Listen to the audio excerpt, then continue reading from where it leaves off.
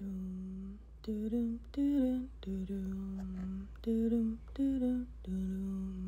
you see that back there? You see that? You know what that's a sign of?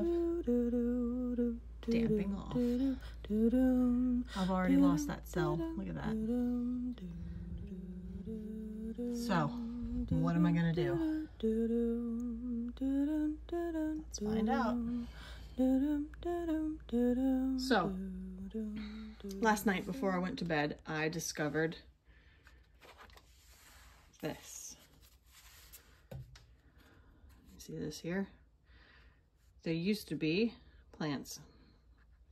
And you can see that they are no more. This has happened because of damping off, and you can see one starting to go there and these over here. So I'm going to do what I can to stem this tide here. The ones that are already bending are probably not savable, but I'm going to see what I can do about it. So what I did last night was made myself a hydrogen peroxide solution and then sprayed it on all the soil and then put some dry cocoa coir on top. It's a good thing I had that to kind of help with the moisture. But I need to do something a little bit more at present. So I made myself another hydrogen peroxide solution. I did about probably about 10 to 1. 10% hydrogen peroxide in water. So that's a 1 to 10 ratio. Okay, so I'm gonna do what I did last night and give these a spray. This hydrogen peroxide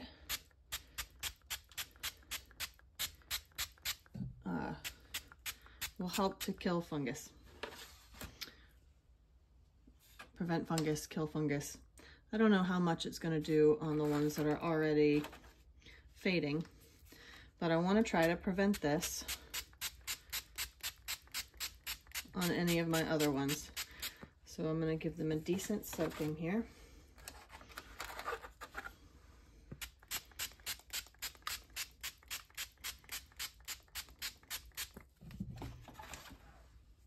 I'm going to stop hitting the camera.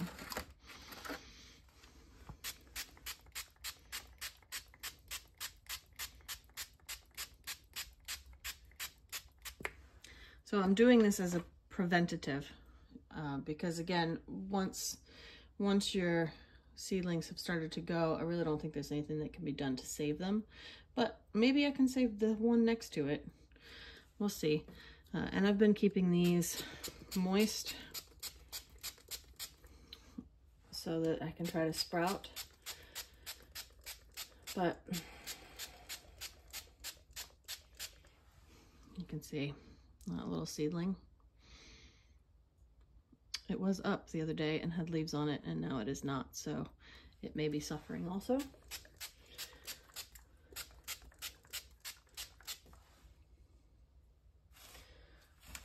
Parsley. On my parsley, I'm gonna pot up. I was waiting for the roots to start showing through the bottom, but they're already pretty tall. I know they're a little bit leggy, but I'm going to give them a pot up too. Spray some hydrogen peroxide in there. Solution, hydrogen peroxide solution. Okay. Now, next. So that's the hydrogen peroxide. These dill that I've potted up already, I'm going to do some for them.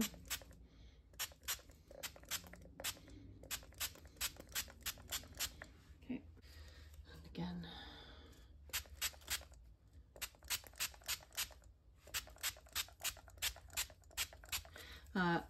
Nicely, a hydrogen peroxide solution will also help eliminate your fungus gnats.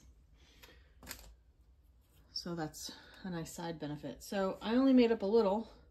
I only made up a little of this, probably a third of this bottle. and you can see just spraying it on what I have has mostly used that up. Hydrogen peroxide solution will not last more than about an hour, so you really don't want to make more than you're going to use. It won't really save. All right, I'll set that aside. Okay. What I have here is a nice bag of vermiculate. A vermiculate is a mineral. It's actually expanded mica. I don't know how they do that, but it's very lightweight. It'll help keep the top of the soil from being moist. Okay, so I have a bit of vermiculate here in a cup. They're very small in size, small texture, very lightweight. And what it's going to do is going to help keep the top of the soil dry. And I should have put this on after sowing the seeds, but I didn't. But now I have a bag, so I will make sure to do that with the next round. All right, I got some of these done. I don't know if you can see this, but because of course the leaves were wet because I just sprayed it, some of the vermiculate is sticking to the leaves, so I have to remember to take care of that in a little while when they dry down a little bit. But I'm going to continue to add some vermiculate here. Okay, those are done. I'm gonna take this tray out of the way.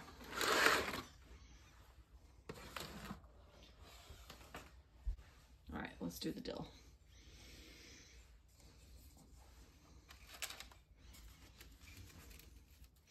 I'm going to attempt to not get vermiculate all over the actual leaves. I'm going to do that by tilting it sideways. Okay, that should be sufficient.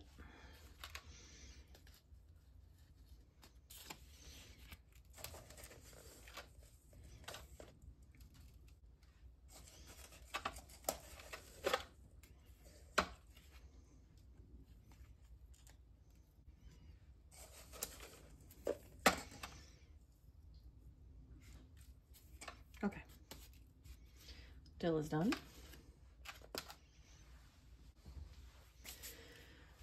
Okay, so now I've got the parsley. Now I wanted to go ahead and pot up the parsley, so I'm going to do that before I put the vermiculate on. All right, I like for my indoor plants to put a coffee filter in the bottom just to kind of help the soil not fall out. It's not necessary, but it's nice.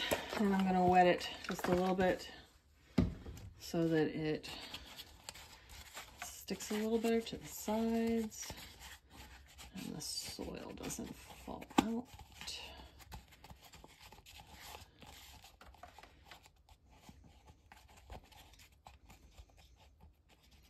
Okay, got a little extra water in there. All right, now I'm going to put some soil in it. All right, I've got 2 pots packed with some soil.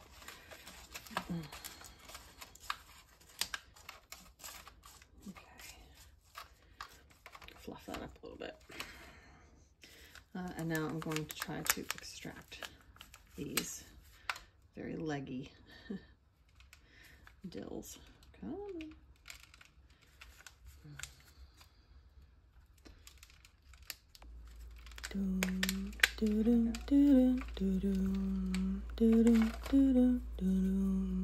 There we go.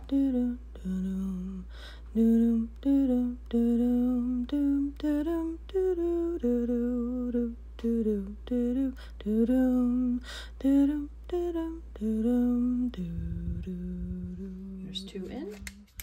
I got 2 more. I'll be back when I have these out.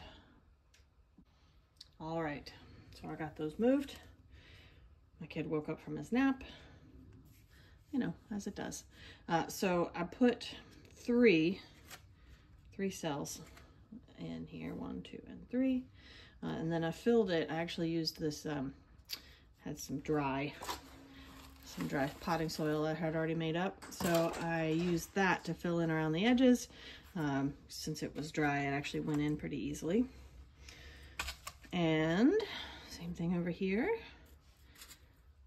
These herbs are really an experiment. We'll see how it goes. But I filled in around those three. So now what I'm going to do is put a bit of vermiculite on top of that. Here's my vermiculite.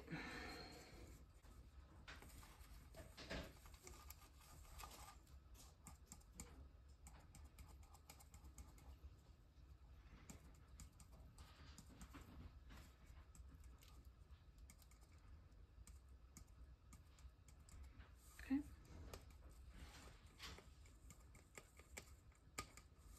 Okay, there's one. Ooh, this definitely needs to be watered. It's very light. This one got more of the dry soil. Okay. Now, I didn't spray these with hydrogen peroxide because I was going to move them, or maybe I did. I don't remember. But, all right, we'll see if those perk back up a little bit. Now, I am not going to pot them up from here. They are just going to grow together as a mass, as well as they do. This is the container they will be in. Ongoing.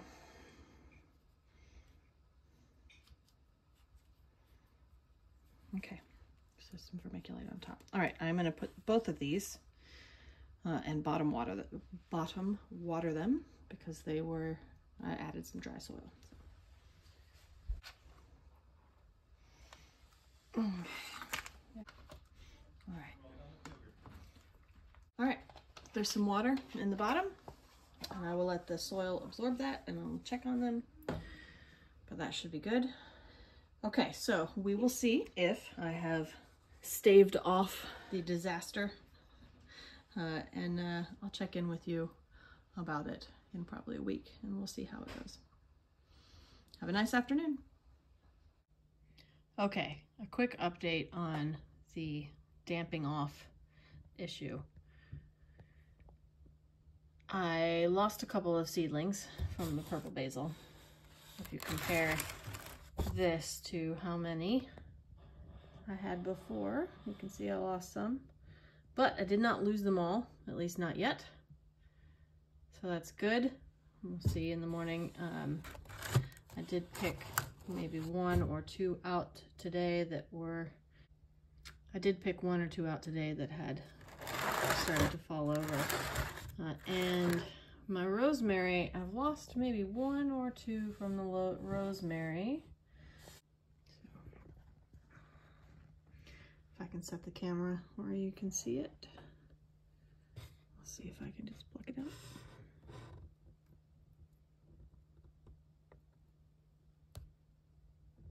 Okay. You can see the root on it's all right, but it is clearly, oh, I dropped it. It's clearly been to the stem. I mean, I may have broken that one moving it, but that seedling's not coming back anyway, so. I haven't lost any of the others. This is thyme and oregano. I haven't lost any of those. Man, oregano takes forever. It's a little itty bitty tiny. So I'm keeping an eye on that purple basil. So what did I do to make that happen? Well, I let it dry out a little bit. I actually didn't water it again until today. I put the vermiculite on the top and I sprayed it with the hydrogen peroxide solution. That was the first day. I also sprayed that same solution the next morning and the next evening, just along the top. I also sprayed a little bit of neem, and today I let it dry until today, and then they were pretty lightweight. The seedlings didn't look like they were super dry or anything, but the soil was was dry. So I watered from the bottom with the same sort of hydrogen peroxide solution. And that's what I watered them with tonight. So that hopefully will get taken up into the soil and kill any more of the fungus that is causing the damping off. And why did it happen in the first place? Well, I think I watered them too much. And it's chilly. It's chilly out here in my sunroom. We only keep it at about 66, 65 degrees. So I also bought a heat mat. I haven't gotten that set up yet, but we'll keep an eye on it, and I'll keep you updated. Thanks for watching.